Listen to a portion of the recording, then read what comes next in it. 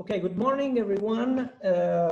Welcome to this interview that is promoted by the BioVoices and the GLAUKOS project, both funded by Horizon 2020. Today, we're going to talk about blue bioeconomy, and we have these young guys. They're going to tell us about an hackathon they have participated to, and I would just leave the word to you guys if you want to share your presentation, and you can start.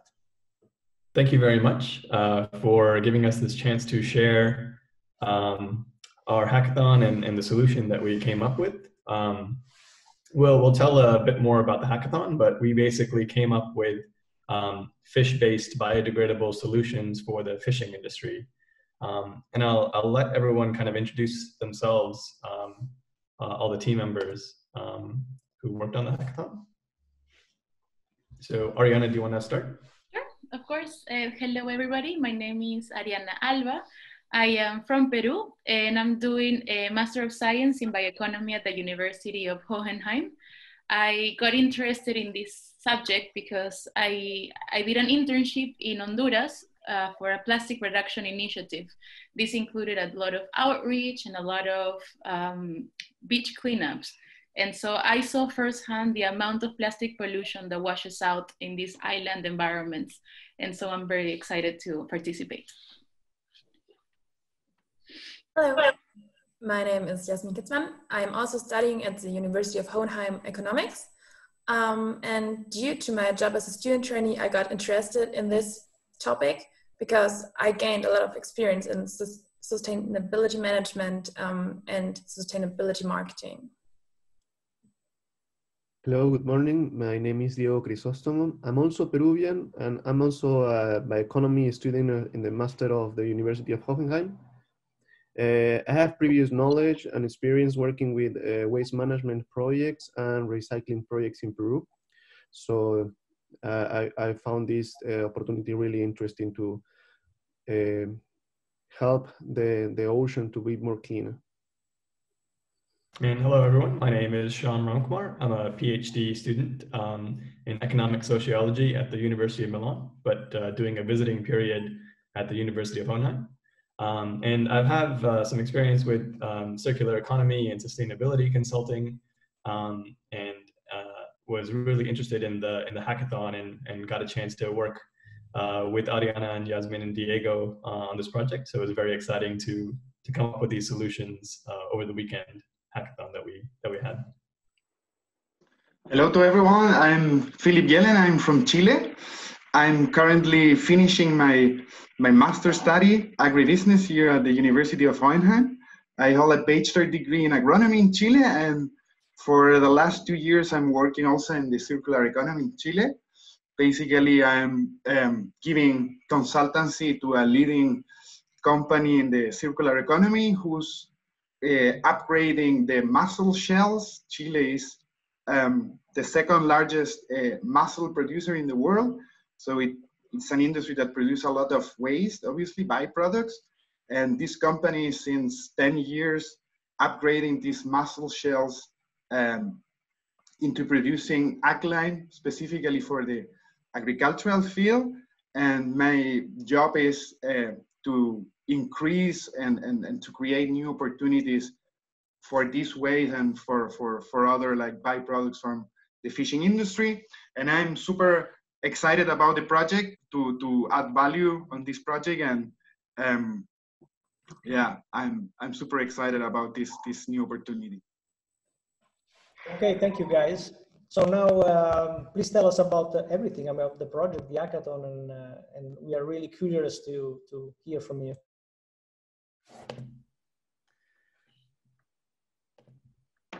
Great. Yasmin, do you want to tell them about the hackathon? Yeah, I do. So the University of Hohenheim organized this year a Greenovation Hackathon. It was a 3-day virtual event where student teams from all over Germany develop products and services for a sustainable economy. During this event, we developed our idea, and we got help of experienced mentors and entrepreneurs that helped us to move our idea forward.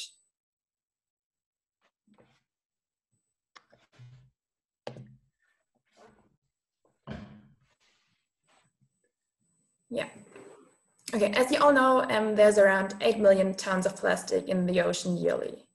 So there's around 46% of the Great Pacific garbage. It's made up of fishing nets. So at our project, we are focused at fish aggregating devices. So fish aggregating devices are structures that are used to aggregate fish to make them easier to catch. There are around 21,000 fish aggregating devices deployed every year for several days or weeks. Around 10% are lost or abandoned and contribute to the ocean. So our solution basically focused on these fish aggregating devices, and we tried to find a way to develop more biodegradable solution. So we kind of developed a more circular design based on bio-based and biodegradable materials. And we found that it's actually possible to make biofibers from fish scales and fish waste from the fish processing industry.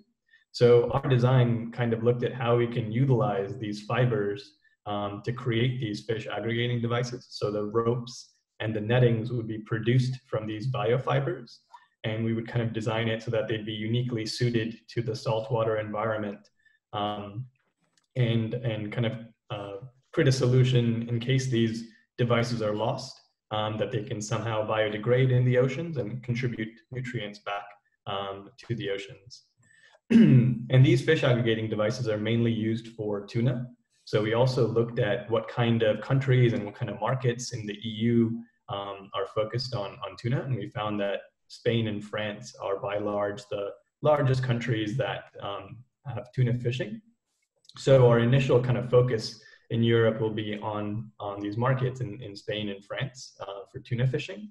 Also because Europe has kind of very strict regulations for these fish aggregating devices. So our solution would be perfectly suited for the industry and provide them with a viable alternative.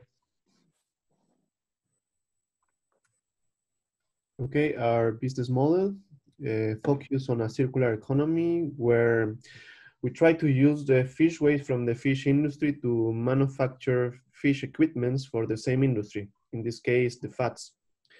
The first thing is to design the logistic to provide our processing plant with fish waste from the industry for its transformation. In this step, it's very important to decide the geographical location of the plant so that the transport of waste does not generate a problem, and to establish the appropriate suppliers. The next step is the transformation of the fish waste into biopolymers to finally develop our first biodegradable fat with a finite lifespan to benefit the marine environment.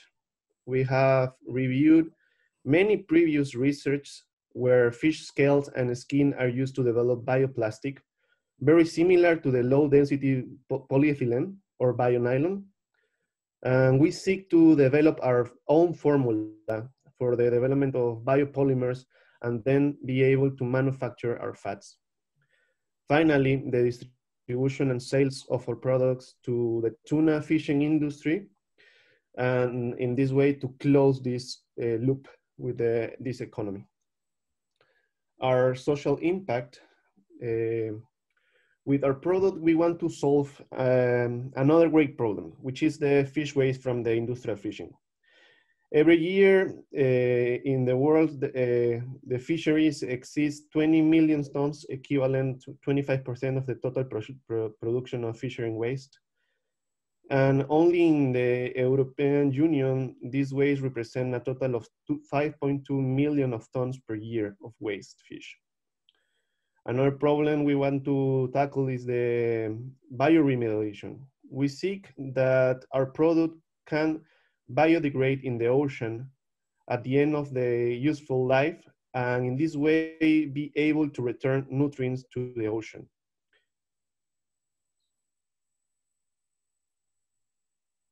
So looking ahead on what are the things that we need to continue working on, that is a lot. It's we have to continue looking for fundings and partnerships to be able to help us through our research. We need to do a specific stakeholder analysis for the market that we're trying to enter, and also for all the available researchers and think tanks that can help us put our product forward. Regarding our intermediate product, that would be the biopolymer, we need to test a lot. We need to do a prototype that meets all the technical criteria, that is, could be durable, but at the same biodegradable, that it has a salt water resistant, and of course, that it has this bioremediation quality to it. We have to continue researching on the formula and what are the resources that we need in order to accomplish it. And for our final product, that would be the fish aggregating device, we want to make an eco-design and engineer. And so putting all these sustainability aspects into action and create a very nice sustainable prototype. And further to this, we have to do our market analysis for the industry that we have chosen, which is the tuna industry in Spain. And lastly, we want to make sure that there is an environmental assessment to our product, and we are going to run a life cycle assessment that we can give quantitative information regarding the type of emissions and the quantity of emissions that our circular product is producing. And in a couple of more years further back in the future, we would like to diversify our product portfolio. So not just focus on the fishing aggregating devices, but just continue contributing to the industry, to the fishing industry, therefore developing additional fishing gears, helping out in the textile industry to give out the fishermen proper attire that is made from fish waste, and also to continue researching on biopolymers to support the chemical industry for other products such as coatings or paints for the fishing industry. And that's our kind of idea. Thank you very much for allowing us to share it. Thank you, guys. Yeah. Well, I think you thought very well everything. I mean, from the starting to the end, also the business plan, and I guess you're gonna try to continue by finding new funds or projects that can finance you, and of course of being part of GLAUKOS, that is about fishing gear and then textile for clothing. We will be very interested on following your process and share and contribute also for you, to giving you help on finding maybe the right channels and the right network to proceed. So I will stop here, and well, good luck for the future, and well, I will stop here. Okay. Thank you very much. Thank you very much. Bye, guys. Very much. Bye.